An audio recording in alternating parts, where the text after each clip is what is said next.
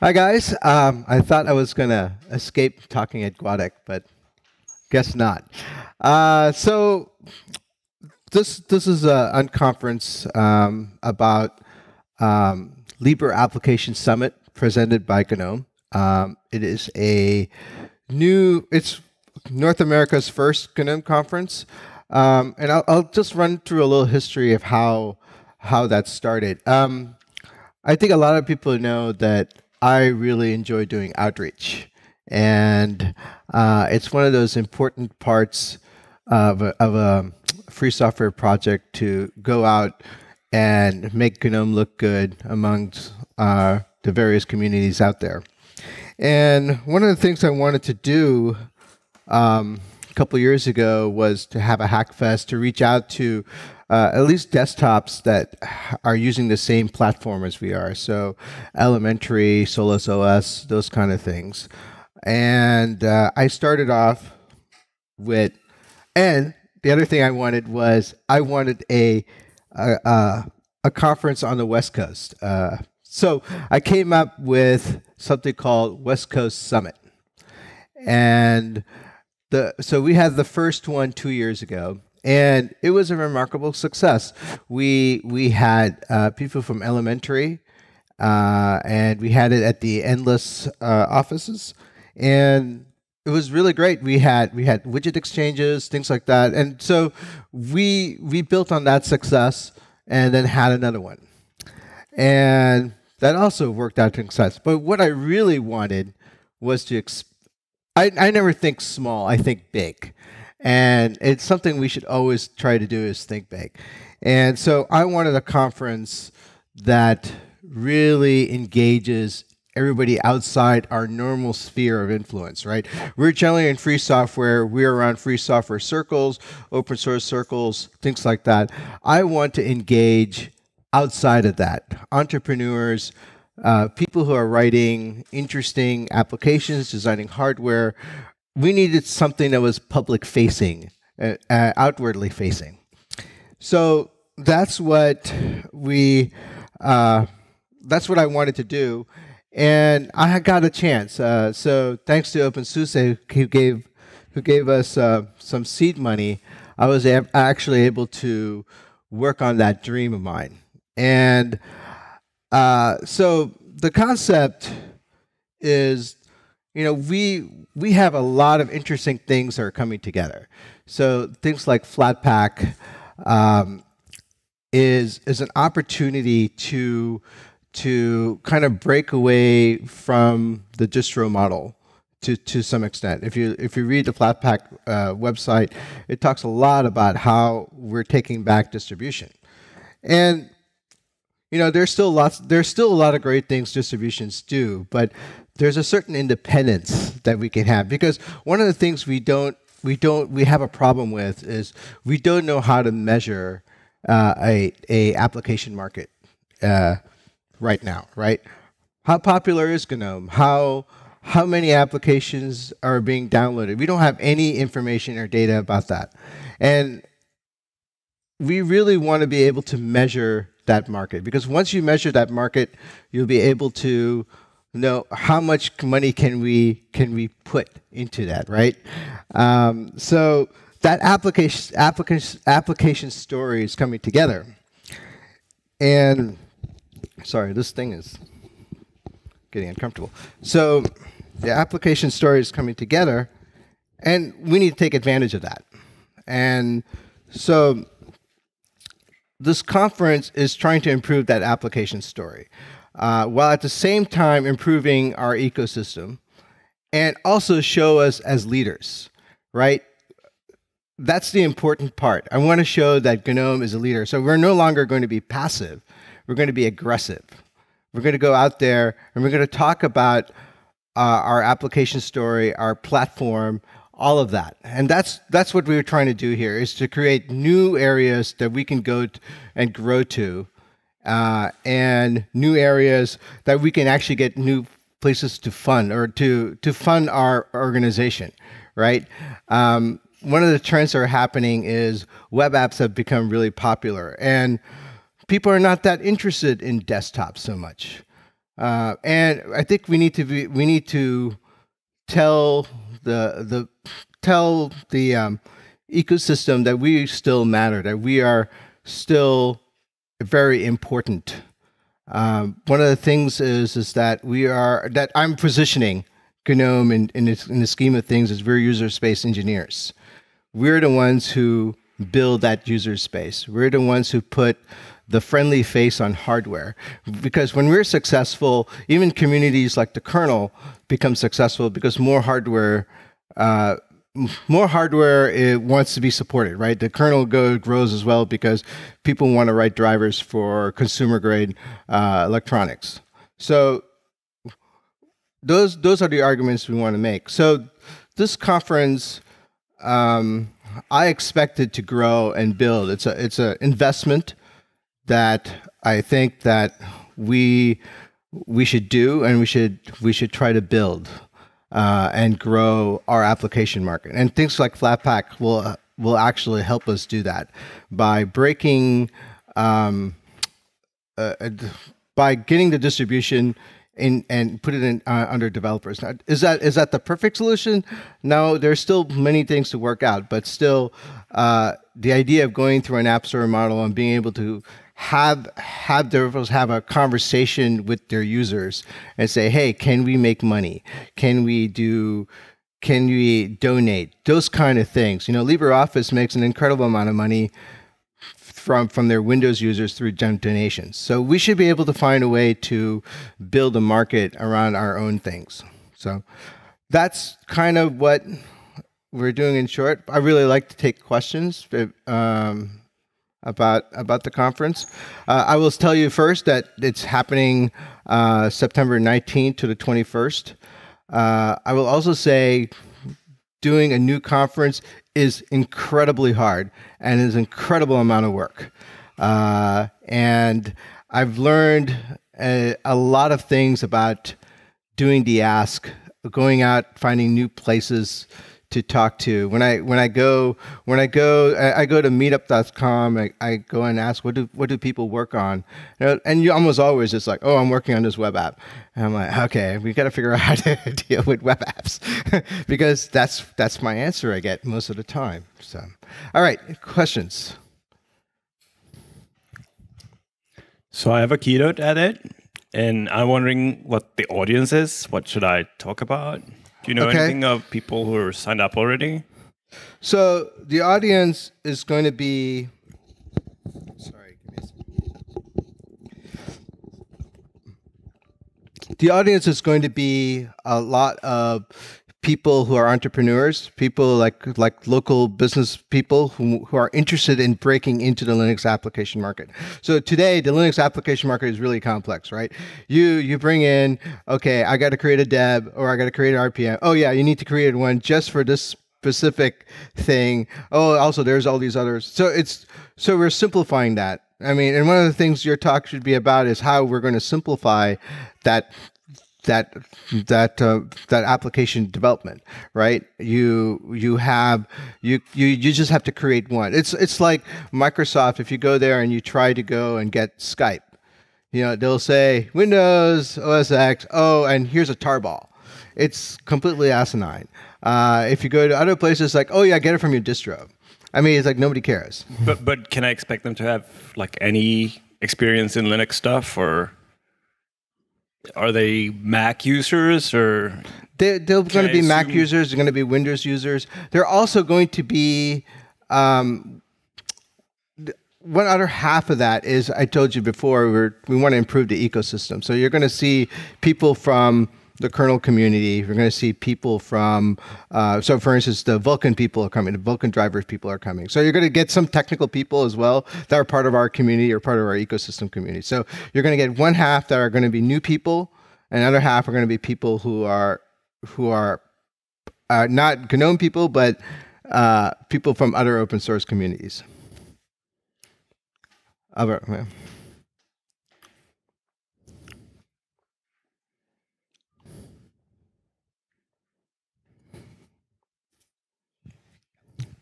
So, not specifically about LAS, but more in general, You mentioned something about this during the talk, and it's the notion that GNOME is no longer just a desktop environment plus a toolkit, but more of a community and a collection of technologies and ways of working towards building a Linux userland for consumer applications. And I've noticed, or I've seen certain instances where we've lost the support of certain companies sponsoring GUADEC based on the fact that they don't invest in the GNOME desktop, even though they're using a lot of the technologies that we either produce or that the culture of the GNOME community have been the home of before they become their own thing. And I'm thinking things like Divas or BlueZ or Systemd, yada, yada. Mm-hmm. So my question is, do you have any thoughts on how we can improve or reshape that general perception about what GNOME is and what the GNOME community is about? So the only way to change perception, and we are talking about perception management, is to be out there, right? So that means you should be out on Reddit, or you need to. So one of the things I ever do, I never allow a meme to not be addressed. I mean, during the early days, I think people know me, I will search for GNOME, pound GNOME on Google Plus, and I will find people who start talking, and I will, and one of those things, and I've said this before in other talks, when challenged, they will draw back because they're not used. People just, because on the internet anybody can just throw out an opinion, but as soon as it's challenged by somebody from that very same thing, they're like, oh, wait a minute, I got to be a little careful.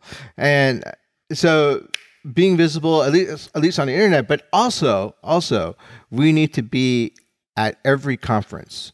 Already, when I'm putting talks for Linux Foundation events, I'm not getting my talks approved because maybe they don't care. If I'm talking about the good things we're doing, we need to be out there, especially the technical people need to be out there giving good technical talks. We have to have a presence, and not having a presence is I don't think is something not having a presence is not a good idea. We need to be out there. If you're not there, then people don't know we exist. That's just how it is, because there's new things coming in all the time, crashing in, containers, whatever. And people are wandering around. Who thinks about desktops? So we have to be out there saying, no, we're your user space engineers. We are. I mean, we had Linus on Google Plus saying, "Oh, I think we won the war because Chromebooks are outselling Apple MacBooks." And I'm like, what a bunch of crap! No, it isn't. You haven't won anything. When we win, you're going to get this incredible amount of hardware that needs to be supported. Chromebooks are just a bunch of set of fixed hardware. We didn't win anything. So.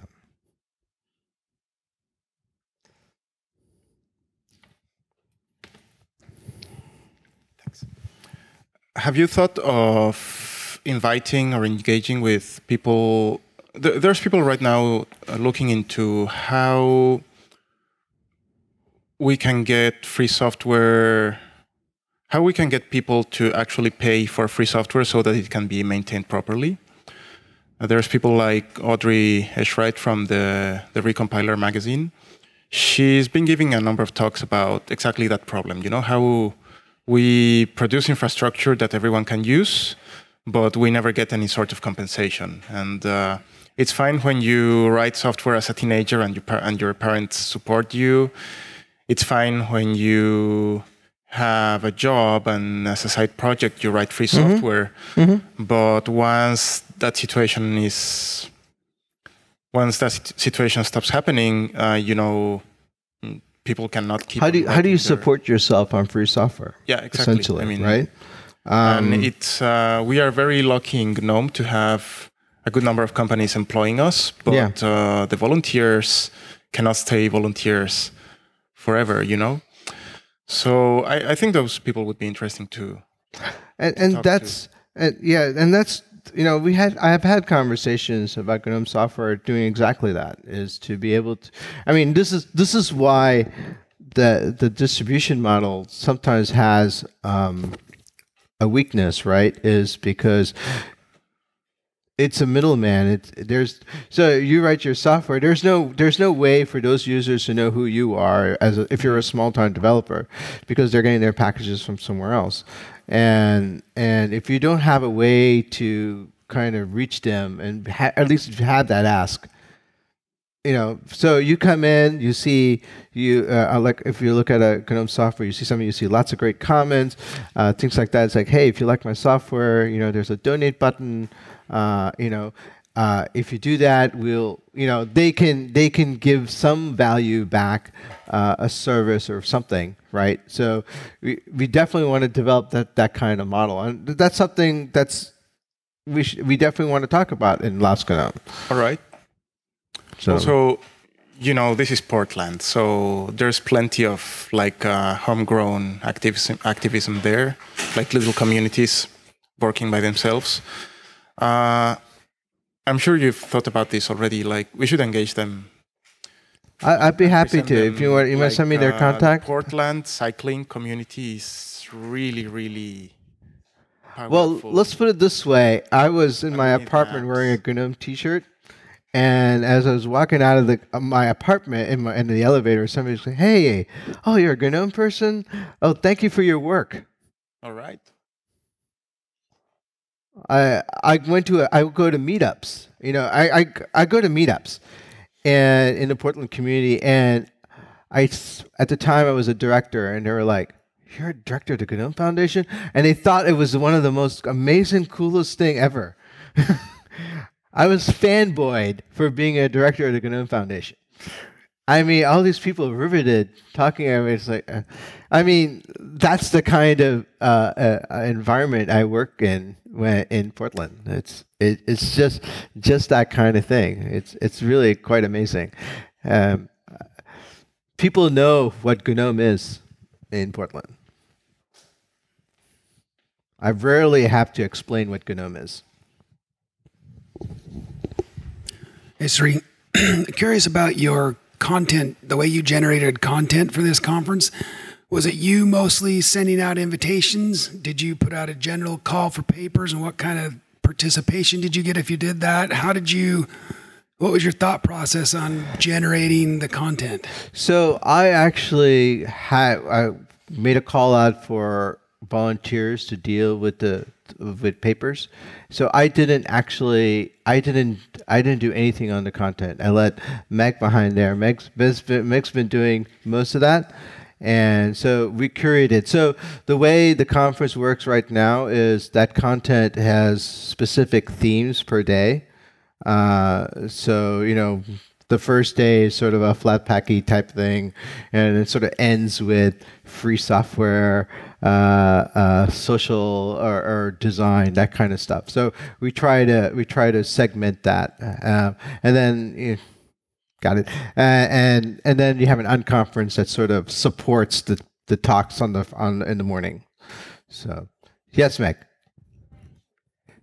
So Meg will follow through on there too. So. Actually, addressing Alex's question too a little bit, one of the things that we're looking at is asking people who participated in the West Coast Summit and the West Coast Hackfest to also come to LAS GNOME, and so that will also be part of your target audience, and that will also, then the people will have a chance to hack together and to do unconferences together.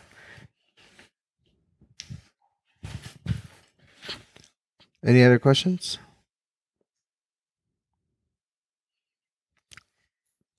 Okay, so let me leave you with a thought here. You guys are some of the most amazing developers, engagement people, translators that I've ever seen. I've been in this. Next year will be 20 years with GNOME. And I've been here this long because of you guys. It's just, and this all this work is to position us so that we're still here 20 years later, and we're still out there making some great software. But we're going to have to find, we can't be passive. We're going to be out there, and we're going to have to get our work noticed. Because if we're not every day out there telling who we are, what we do, we're going to be forgotten. And so this conference is for you guys to give you an opportunity to show off your work and put it out there, because we make exceptional software, absolutely exceptional software. So I'll leave that.